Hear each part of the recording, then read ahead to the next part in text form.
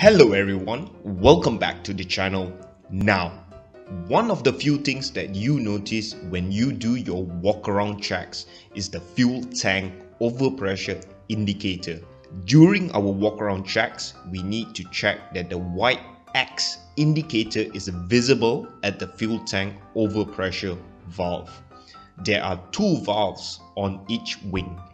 Do make sure to report to the engineering team if there are any abnormalities.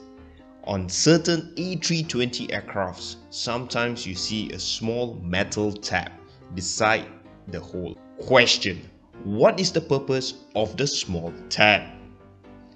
Now, when you take one empty bottle and blow air on top of it, there is a certain noise being created. Similarly, when the aircraft is flying, especially on the approach, the holes at the bottom of the wing will create noise. When the metal tab is installed near the hole, it acts as a vortex generator and stops air from blowing into the openings and thus reduce noise. Those small vortices being created by the metal tabs will help reduce the noise levels by 2 decibels.